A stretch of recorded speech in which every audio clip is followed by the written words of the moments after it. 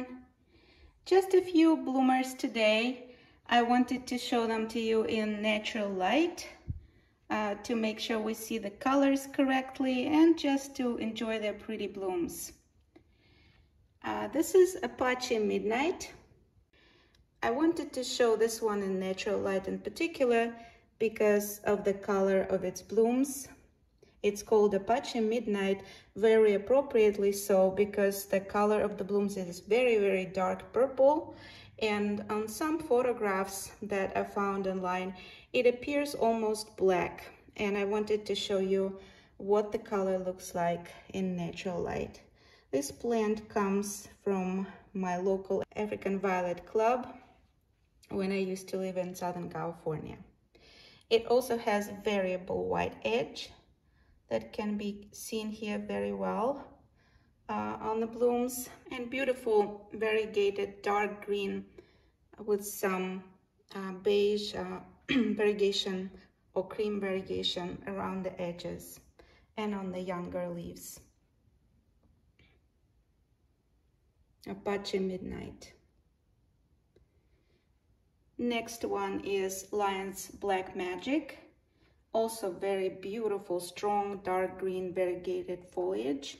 This one is wavy, which I like, and I think it's even serrated. A little zigzaggy pattern here on the edge of the leaf. And beautiful, dark, purple, pansy-shaped blooms with pink fantasy.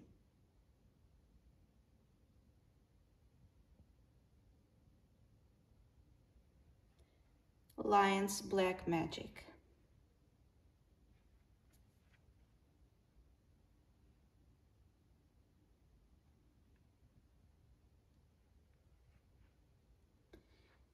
Now here is the star of our previous episodes, Opera's Juliet, now blooming in her first blooming cycle, with beautiful pale lavender frilled star-shaped blooms with some white fantasy.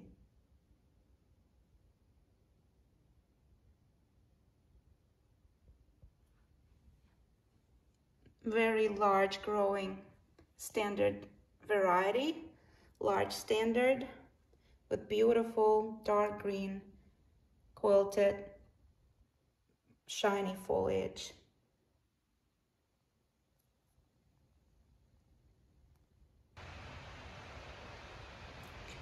Next is a newer variety for me that is just about to bloom very nicely in this round. It's called АЕ-Рак by Evgeny Arkhipov, and it translates into English as AE Cancer, like a zodiac sign, Cancer. This one has dark purple frilled blooms that are double, and they have pink puff fantasy, and right now it's just beginning to open its first flower. Plain dark green foliage on this one.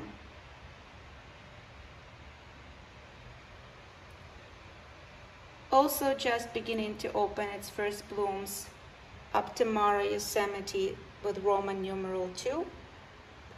I like this hybrid for its very strong bloom stalks, very good bloom count, and when it opens, it blooms with white, very double blooms. I know there are not such thing as very double, but they're very full double blooms that are white with the blue in color. And this one has light to medium green, plain foliage, very symmetrically growing hybrid.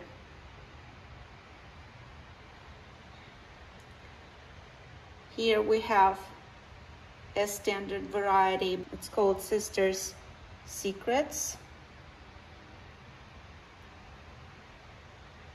Gorgeous blooms on this one, very large blooms. I think they are single and semi-double, and they have very beautiful coral pink color, main color, with darker shading towards the edge of the petal and white pencil edge around. And the shape of each bloom is like a teacup shape, I would say. Very unusual, striking beauty, and not often seen.